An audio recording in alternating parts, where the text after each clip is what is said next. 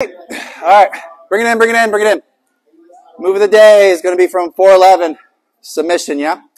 So we've done those 2 entries now. So let's say we've got our 411 position, okay? Now, from a rule standpoint, 411 is kind of a dangerous place to be for me in IBJJF rules because I can get busted for reaping if I attack the trapped leg. This is the trapped leg, okay? But it's perfectly fine for me to attack the not trapped leg, okay? So for all of us gi competitors, lower belts, we're going to work on a submission on this far leg today, all right? Easiest one to learn is just a straight ankle lock, okay? So I have the 411. My hips are on this side of my body and I'm facing him. And this foot's on the mat, so he can't just roll out. It's harder for him to hide his heel, right? To attack this leg now, I can overhook it, and I could just try to ankle lock here, and maybe if I'm real strong and he's got real tight ankles, maybe I'll get it. But it's a much tighter submission if I lift and take my inside arm and feed it across, and then I lock it in here, and you get a much better calf cruncher submission on him there, yeah? So here, all right, you can crank it, probably not, especially not with Josh with his flexible ass ankles. But with this arm, if it comes across, and I go a little deep and then I roll it back, tightens it up, and then we can get a lot of good braking pressure there, okay? So we'll start from the 411 position. All right, let's have this leg away from us. We'll sit up, we'll row it. It's called rowing the boat.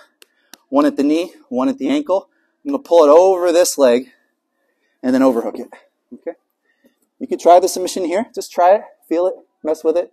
See if you can maybe get a tap on your partner. Okay, way harder. Here, all right, so you're lifting with this arm, shooting this one under, and then once you make contact, kind of drag it back a little. Then you're going on your bicep, kind of a rear naked lock, and then you're just kind of leaning back on it and turning towards it. Puts like a twisting, braking pressure on it. Okay? Yeah, go for it. One thing, guys, I just really want you to focus on, the knee line and leg locks is the most important part, okay? I was seeing a lot of people that were entering, and they were having the knee lines already dropped out. When you're defending a leg lock, what you're trying to do is drop your knee line, and you're safe. So make sure you guys are high up on the thigh, because if you allow them to, like if you're locking on the knee or below the knee, they're already out. There's no submission there. So make sure you guys are being really diligent. Have your butt scooted up towards their own hip, and make sure you're below that knee line. It's going to ensure your locks. If you go too low, it's going to make it really easy on your opponent, and you just did all that work for nothing.